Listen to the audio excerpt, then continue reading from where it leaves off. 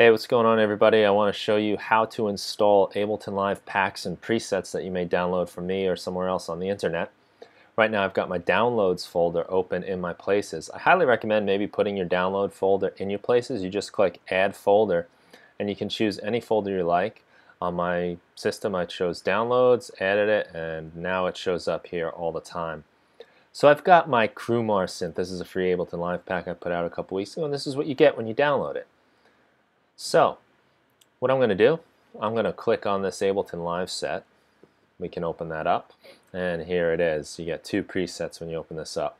Now for this kind of situation where there's just two presets inside an Ableton Live session, the easiest thing to do is to just click on the save icon right here on the device itself. So I'm going to click on that, and now Live has opened up my user library and decided it's going to put it under instrument racks because that's what it is. I click and then I have my instrument rack saved right here. So now I can go inside instruments of my browser and I go into instrument racks, and there it is beneath all of these categories. We'll get to the categories in just a second. So now let's go back to my downloads and see what else I have.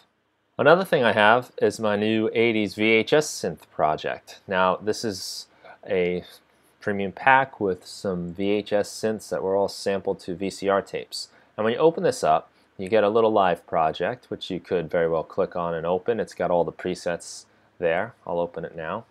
Click Don't Save.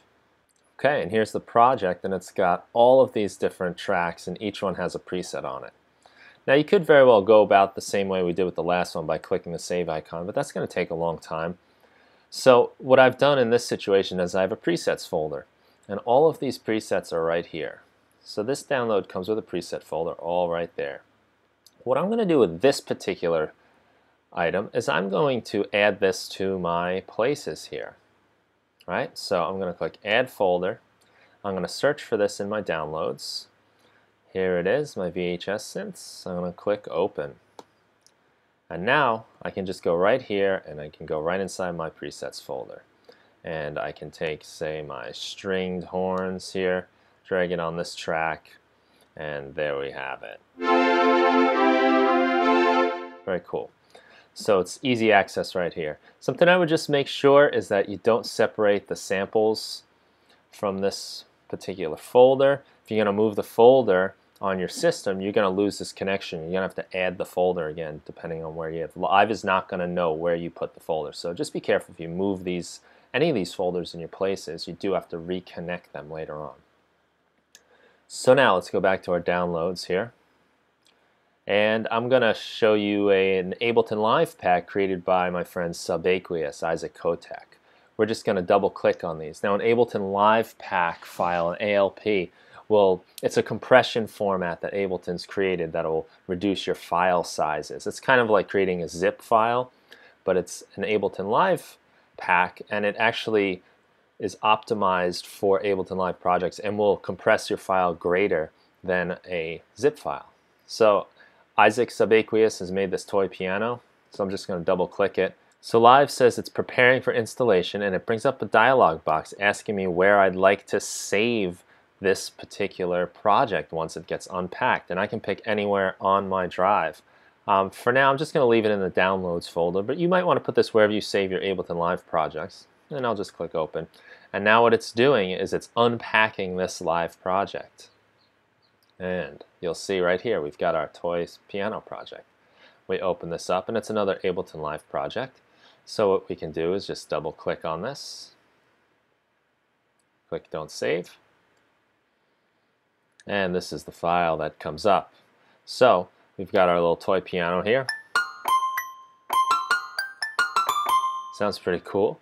And I'm just going to click on the little save icon in this case. Since it's one preset, it's nice and easy to save, so I'll just click save, and it shows up right here in my instrument racks, and there it is. Now, something you might notice is I've got all these different categories of instruments right here. If you look under sounds, we get ambient and evolving bass, all of these different categories of instruments and sounds we can put into our projects. Now if you go into your user library, like we did here, and you create these same folders And you can do that nice and easy by just right-clicking and say New Folder and name it something that is in these sounds here.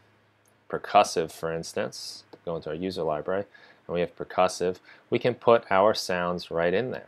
Got another subaqueous pack right there. So I had this Crumar synth from the beginning of this video that I'm going to call like a synth lead, and I'm just going to drag it and drop it right in my synth lead folder. Now it's right there. And now when I go under sounds and synth leads, and I scroll down a little bit, I'll see this show up right here within my sounds, which is a very nice way to keep things organized.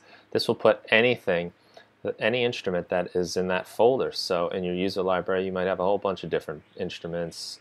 You might have like presets for analog, like a bass here. I got 1980 synth bass under analog. If I go under sounds, under bass, I should be able to find 1980 synth bass. It'll categorize it that way. Let's go back to our downloads folder and close this guy up. And the last thing I want to show you are Ableton Live Packs from Ableton themselves. Now the cool thing about the Ableton Live Packs from Ableton is that they will automatically install into your packs in here. We can't do that unless we're actually Ableton. That's a functionality they reserve for official releases. So I'm just going to double click on this and automatically it starts installing. Doesn't ask. This is Time and Timbre by Skinnerbox, which I highly recommend. I love this setup. And it gives me my little lesson once it gets installed. And then under packs, I've got my Time and Timbre by Skinnerbox. And I can go through, check out my drum kits, the audio effects, the instruments, and all that stuff are right here. That's for official packs from Ableton.com. So that's how you install things into your library in Ableton Live.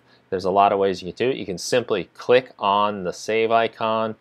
If your folder has preset files, something you can do is just add it to your places, and then you've got your 80s VHS synths right here ready to go. You can also from there save these into certain folders within your instruments and your user library, and you can just copy the same folder structure from right here. So I hope that helps out. Thanks a lot and have fun making music. Cheers.